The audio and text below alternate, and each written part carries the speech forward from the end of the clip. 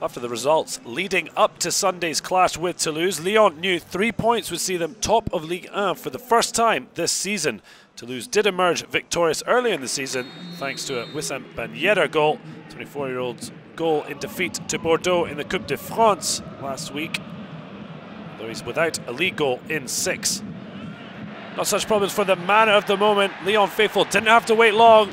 14 minutes in, to be exact.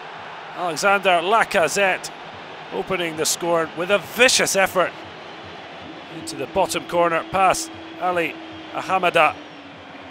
That his 18th of a highly productive season, to say the least. Well, they've got the best home record, Lyon. 9 wins, just 1 defeat. Christophe JALLET, almost an unlikely scorer of the second, but drilling straight at Ahamadi, saved with his feet. Alain Casanova, unimpressed by his side, did call Lyon potential league winners before the match.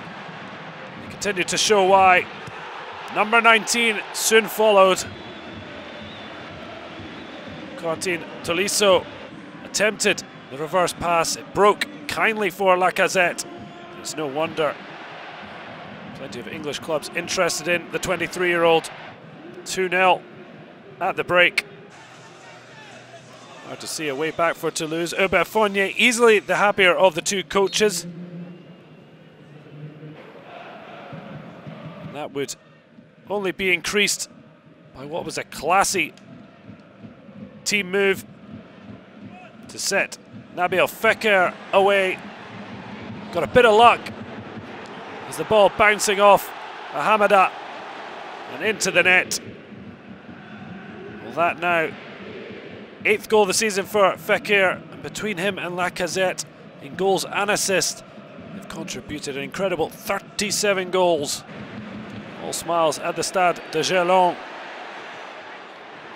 It could have been even better, but Johan Goekroef denied again by the feet of Ahamada.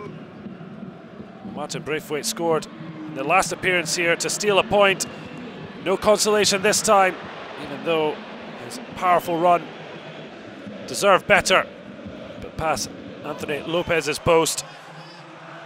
Lyon top, a point clear of Montpellier, and clearly the team to beat.